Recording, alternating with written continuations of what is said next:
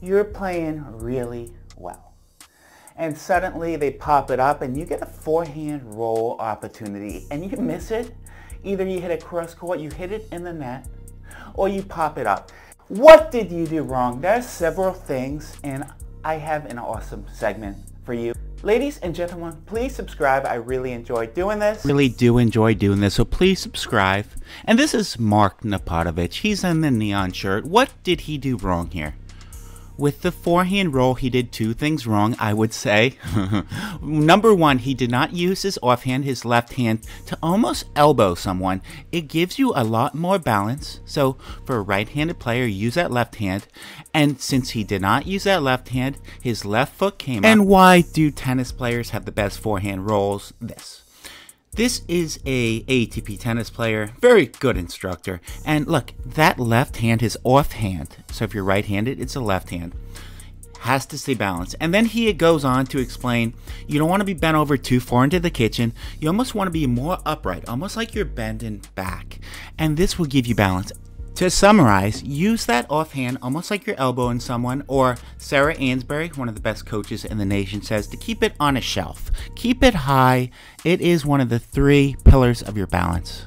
This is Colin Johns. Colin Johns says to disguise your forehand roll as a dink. You can do this by putting your paddle far out in the kitchen. That way you don't have a wind up and you disguise it a lot better. There are a couple common mistakes people make, and you can see Dennis is doing this. What he's doing is his wrist isn't coming over naturally. He's trying to roll it before his full motion. Another common mistake, this is Linda. She's a great player, but she's not using that offhand. And I'm telling her, I'm filming her, but I'm telling her to use that offhand as balance. And that's what I mean. Look how far out she can get in the kitchen and stay balanced. This is so good. And Dennis and Linda did such a good lesson. Thank you so much. And here is Joey Ferris. He's teaching a young kid. Everyone knows who he is, but he says to attack your opponent's right hip or right shoulder for a right-handed player. Colin John says, attack the opponent's forehand. It's the same thing. It took me 5 minutes to realize this. I'm not the smartest person.